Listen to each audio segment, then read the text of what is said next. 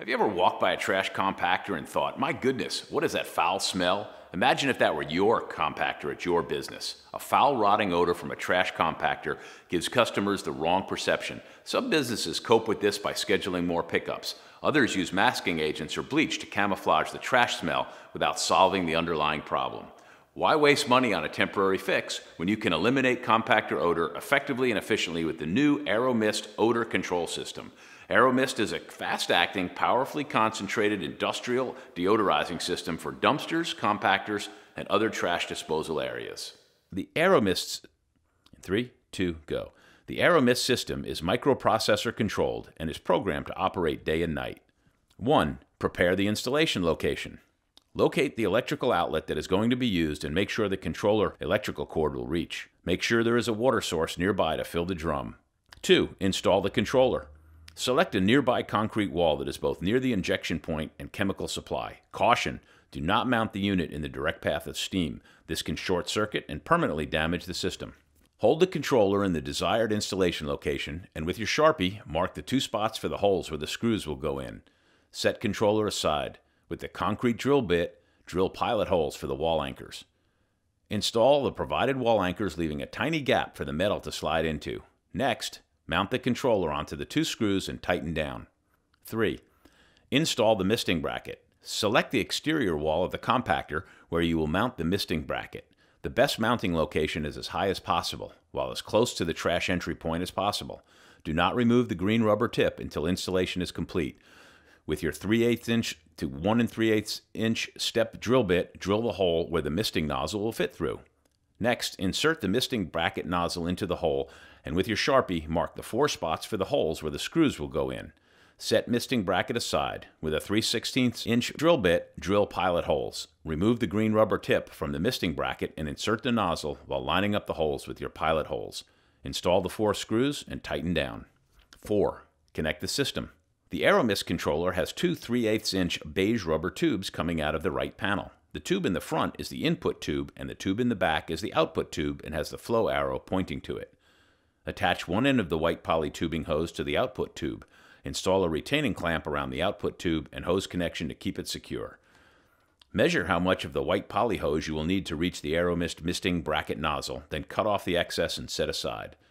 Cut the length as short as you can while still being able to secure the hose to the pipes with wire ties and not have it hanging in the air. Connect one end of the white poly tubing hose to the gray Aeromist misting bracket nozzle. Locate the white poly hose that was cut off. Connect one end of this hose to the input tube.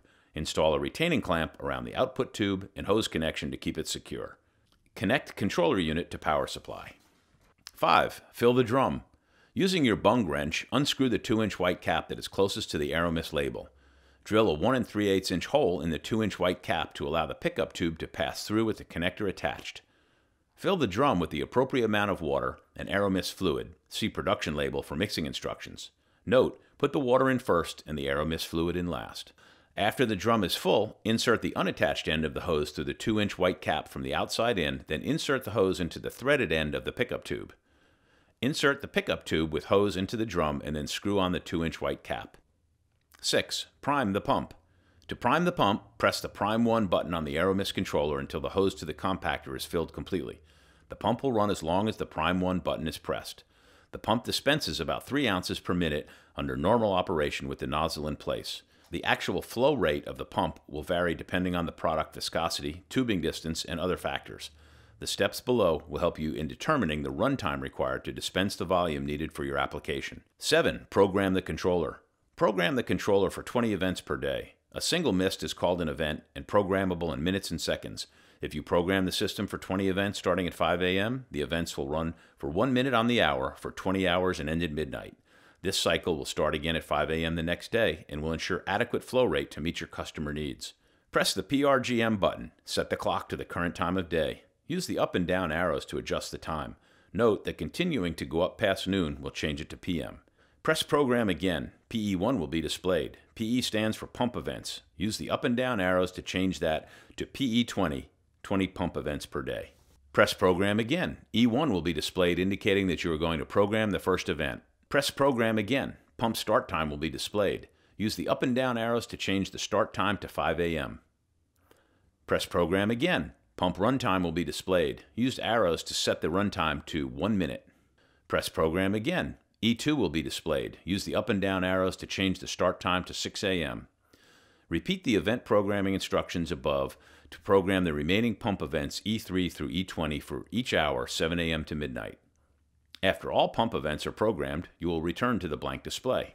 8. See it in action.